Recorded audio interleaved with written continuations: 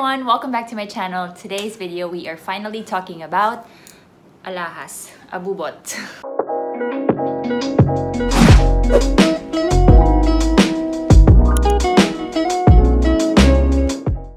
Because I've been getting a lot of questions and requests about my jewelry. Siguro kasi napapansin nyo every time I vlog, I am wearing all of these abubots. And I also mentioned dun sa 10 things that I don't buy anymore vlog. If you haven't seen that, then I will just link it somewhere here. That I do not buy any fancy jewelry anymore ever since I became a grown woman. So I just started investing and collecting on real jewelry pieces. As you can see behind me. Ayan na yun, di naman siya madami. But, yan, isa yan sa gustong-gusto kong kino-collect and ini-investan. And legal kay Don the Builder. Sa alahas, gold in particular, he allows me to invest there. And today, I will be sharing with you my top 5 suggestions of jewelry that a girl should have or a woman should have. Para in case you guys are planning to start building your jewelry collection as well, then start with this. The number 1 in my list is a piece of necklace. Yun, dun ako unang nag-start ata. This is the necklace that I have been wearing since birth. Yan, nagbuhol-buhol na nga. Sa Saudi din kasi kami pinanganak. That's why marami talagang gold. So, alam niyo yung typical na pag umuwi galing Saudi, yung parang may hepa sa daming ginto. Ganun yung pamilya ko. Heart, and meron siyang Mama Mary na hindi ko na siya magalaw, na stuck na siya doon. But anyway, dalawa silang magkasama. 25, 27 years straight, hindi ko siya tinatanggal. Suot-suot ko pa rin siya kahit na nagsusuot ako ng other mga necklaces. But yan, eventually I had the guts to remove it and change. It dresses up talaga your outfit. Lalo kapag mga button down na ganyan, ang ganda pag may necklace. And then, pag yung mga casual or trendy outfits, maganda yung mga layering na medyo may choker type. And then you have a little bit na mid ganyan, and then a longer one. So, it's really nice to invest on a piece of necklace. And kahit simple ka lang, pero naka isang necklace ka, it looks really nice. Tapos, dainty lang yung pendant, ganyan. Saka ka lang mag-invest ng kung ano-anong other pendants pag eventually. But start with something very dainty. So, ayun, yun sa akin, maliit na heart lang. Tapos yun, yung mga pamangkin ko, binigyan ko rin sila nung pinanganak sila ng exact same pendant. So, may ganito din yung dalawang pamangkin ko. Number 2 would be pearl earrings. So, medyo madami din akong pearl earrings. Ayan. This one is Vietnam. We went to factory of pearls. Wala pa ako masyadong pera nun. Starting pa lang ako na nag-work. But then, we went there and sabi ko, I had to get something. Kahit yung pinakamura lang na stud lang na kasya sa budget ko. Kasi it's an investment piece. It's sobrang elegant kaya ng pearl, ganyan. I got one pair in a trip to Vietnam and then another pair sa Thailand. Sa mga island. Tapos merong mga pearl farms. Parang ganon. So, I made sure to get one. And then this one, ito yung classic lang na pair. This one I got from Palawan. So, syempre, love your own. Wala ko masyadong alam, but then ang sabi, kapag mas malalim yung pinanggalingan nung kabibe na pinagkuhaan ng pearl, mas mahal yung pearl. Kunwari, may makita kayo, pare-pareho silang itsura, pero iba-iba yung price yun. That's the reason. Sobrang elegant lang talaga niya and dainty. Parang a girl should never not have a pair of pearl. Any dressy occasions or formal occasions, ito lang. Pag mga weddings, ganyan, ito lang, okay na. Sobrang ganda na. And then, number 3 is earrings pa din. And it would be a pair of hoop earrings. Yan. Sobrang hilig ko sa hoop earrings kahit dati pa.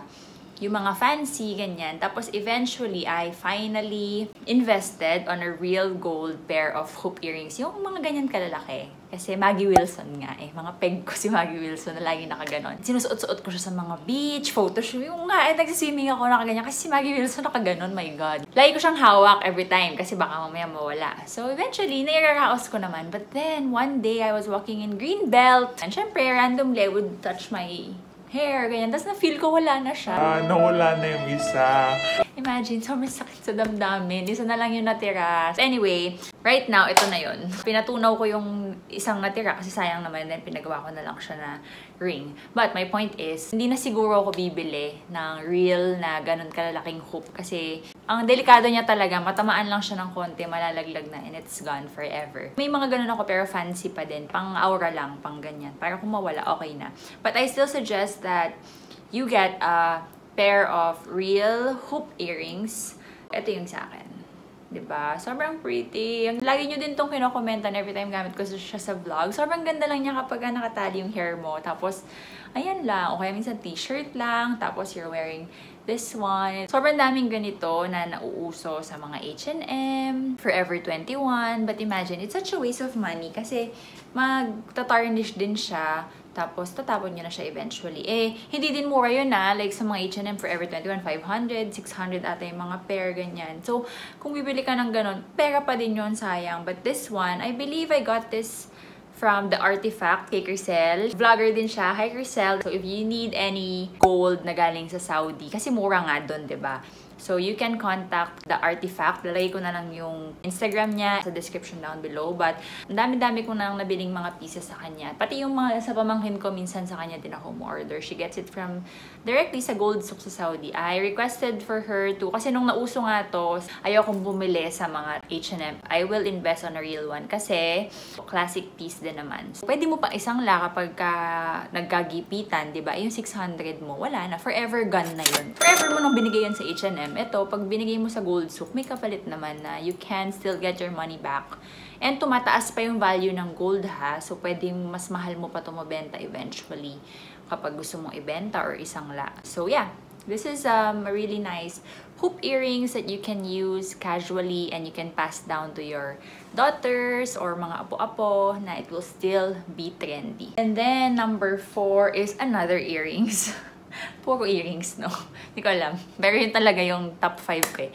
Suot-suot ko siya. Diamond earrings. Actually, sa gold lang talaga ako nag-i-invest. Sobrang onti lang yung diamond pieces na ini-invest ko. Kasi, unang-una, ang mahal ng diamond. Pangalawa, I found out nung nag-start na ako mag-collect ng jewelry, kapag magsasangla ka ng may diamond, kahit gaano pa kamahal yung diamond na yan, they will not count the diamond content of the piece. So, kunwari, let's say, I have this eternity na diamond ring. Sobrang daming diamonds niyan, diba? Pero, wala silang pakialam sa diamond na yan. They will just weigh the gold content of this ring. Ayun na. Yun lang yung katumbas na ibibigay sa yung money. I learned the hard way. We also grew up na like kaming binibigyan ng jewelry ng lola namin. For every milestone we reach sa pagtanda namin. Nagdebo kami, meron kaming certain piece na galing kay lola nung nag-graduate kami. Sa mga ganon. Ito kami ng ate ko. When we found out kung paano magsangla, lagi kami nagsasangla. Ewan ko, pag naiisip ko ngayon, naiinis ako sa gilid ko. Kasi lahat yun wala na, napagsasangla na namin lahat ni ate. Nahuli kami ng daddy ko. Inuutos namin sa aming angel sa bahay na isangla niya, ganyan. Tapos, syempre, para sa amin, wala kaming pakialam doon. Basta gusto namin ng money kasi pang shopping. Parang ganun. So, anyway, I had this diamond ring na galing kay Lola. Gift niya sa amin ng debut. Yun, sinangla ko yun. Alam ko kung magkano yung price nun kasi syempre, napapag-usapan sa family. 40,000 siya that time, yung sing-sing na yun. And then, nung sinangla ko, it was only 3,000. White gold yun na may diamond. So, parang nakikipag-away pa ako sa sanglaan. Kasi bakit? Eh, ang mahal-mahal, binili ng lola ko yan. College ako nun eh. Tapos, in-explain sa akin ni ate na whenever you make sangla a diamond, wala silang pakialam sa diamond. They will just get the gold content. That's why, nung nag-start na ako mag-invest, sabi ko, at saka narinig ko sinabi ni Maggie Wilson. Si Maggie talaga, ay mahilig din kasi siya sa gold eh.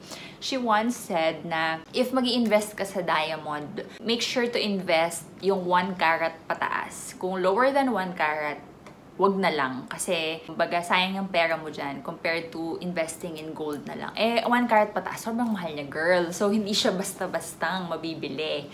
That's why, hindi ko pinipilit na bumili ng diamond muna kasi hindi ko pa naman kaya. You have to choose between gold and diamond. Go for gold. Go for gold muna. Pagka kontento ka na sa gold mo at kaya mo na mag-diamond, then go for diamond. Actually, ginol ko to mabili on my 30th birthday. Biglang nung malapit na, parang shit, di ko pala kaya. So, I chose between investing on my very first, yes, Guys, first insurance ko is nung 30 years old ako. Isa pa yan sa... Next time ko na di-discuss about insurance. But guys, if you're watching this and medyo mas bata-bata kayo sa akin and you're working, go get insurance na agad-agad. You have to have insurance before anything else. So anyway, I chose to just get insurance rather than diamond earrings nung 30th birthday ko. It's for me din naman and for my family. So yeah. Anyway, finally, this year, nakabili na ako. After 2 years, yes. I finally bought my own diamond earrings na at least naka 1 carat naman. Diba? Yan na yung pinaka-classic piece na talagang hindi mo pwedeng i-miss out. If mag-i-invest ka talaga and mag-start ka mag-collect, you have to have a diamond earring. Actually, meron din ako nitong... This one, recently lang to, binigay sa akin ni Don. Isa sa regalo niya sa akin nung nag-1,000 subscribers ako dito. Well, binudol ko siya. He got me a necklace na may diamond as well. And a pair of this small stud earrings. Ayan, small lang siya na diamond. And pwede din naman ganito. Kung ito lang yung kaya ng budget, it's also nice to have a small stud earring. Sobrang cute nito na pang second or third na ganyan. This is from a store in Japan. Maganda ang mga bentahan ng diamond sa Japan. So, may A certificate siya. Kung wala ka masyadong alam about diamonds, well, ako hindi din ako expert. You have to make sure na kilala mo na yung napagbilhan or sinuggest sa'yo ng kaibigan mo or basta na research mo na yung mapapagbilhan and they are known na they sell authentic jewelry, then go for it. So you can also invest in a small stud earrings na diamond if hindi pa kaya yung medyo ganyan. But pag-ipunan nyo guys. Kasi imagine, may diamond earrings ka na forever. Forever na yan. Tapos you can give it also to your daughter. Tapos, ayan lang, classic piece lang. Actually, kung isang jewelry lang ang kailangan mo sa buong buhay mo, I think it should be a diamond earring.